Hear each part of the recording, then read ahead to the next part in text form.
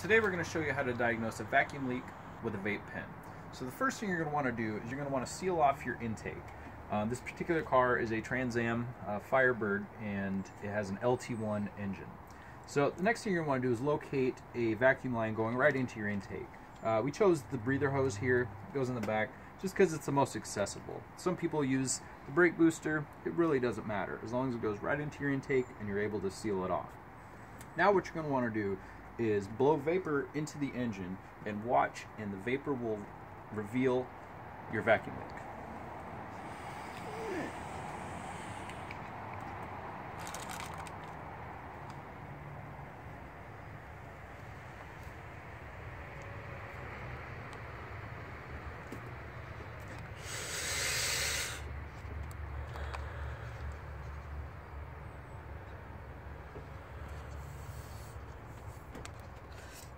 This particular car has a vacuum leak back here. We believe it is the throttle body.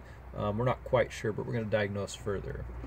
But that right there is how you diagnose a vacuum leak with a vape pen.